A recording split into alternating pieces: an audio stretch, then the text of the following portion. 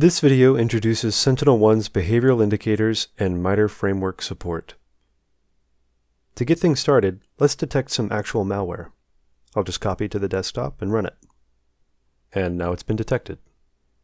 It's not blocked because SentinelOne is set to detect-only mode for this demo. It's been detected using 3 different engines, so let's filter for just the behavioral engine. Now let's view the threat details.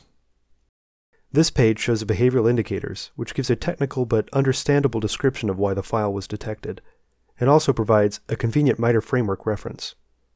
In this case, the malware tried to use process doppelganging. Now, to undo the malware infection, just click Roll Back.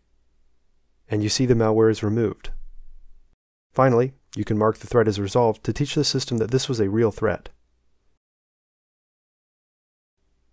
Thank you for watching.